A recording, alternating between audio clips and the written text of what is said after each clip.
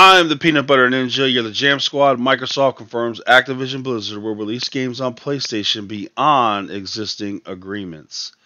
Alright, so this is what you want to pay attention to. And we have committed to Sony that we will also make them available on PlayStation beyond the existing agreement and into the future so that Sony fans can continue to enjoy the games they love. What does it mean? It means big games like Call of Duty, the next Elder Scrolls, Starfield, Overwatch, those games coming to PlayStation. Well, especially Call of Duty and Elder Scrolls and Overwatch. Starfield, who knows if that will be a hit or not. We'll find out, but we'll see. So, big games. Games that can make some money. The two reasons why this is happening: one, money. Who wants to pass up on billions of dollars? That would be insane. So money is a major motive factor. But even a bigger one is reason number two. Phil Spencer, when he goes to bed at night, he dreams of Game Pass featuring Nintendo and PlayStation exclusive games. That's what he dreams about. If Phil Spencer had it his way, Nintendo and PlayStation would stop making consoles and instead have their studios make games for Game Pass. That would be his ultimate dream.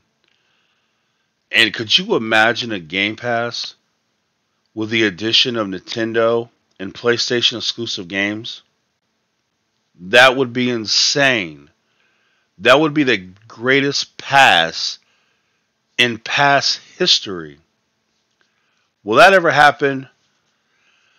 I say there's a 10% chance of that happening.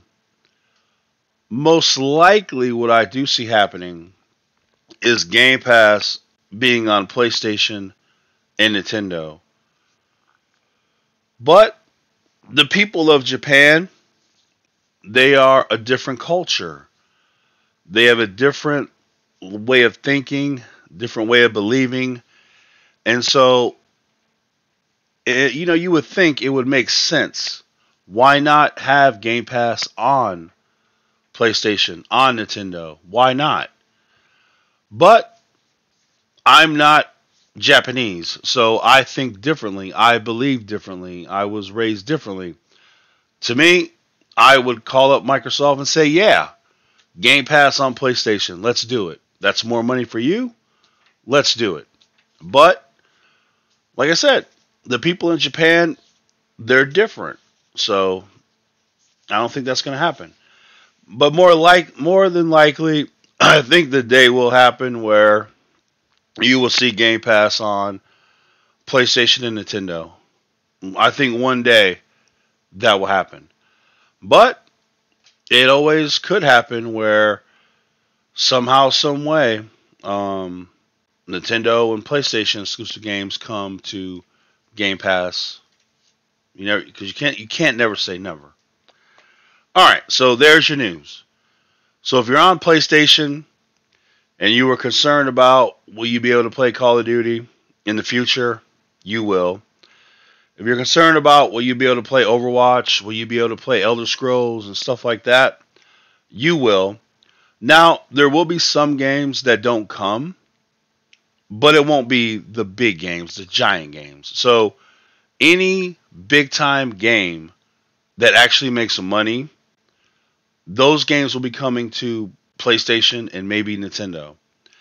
If it's a game that really doesn't generate a lot of money, even though it could be a good game, but if it doesn't generate a lot of money, then they're just not going to do it, most likely. So, anyway, there you go. That's what's happening. That's good news. It's good news. I do want to see one day the Game Pass on PlayStation and Nintendo, because I don't, once again, think it's going to ever happen the other way. So there it is. Let me know what you think in the comments. Jamming out.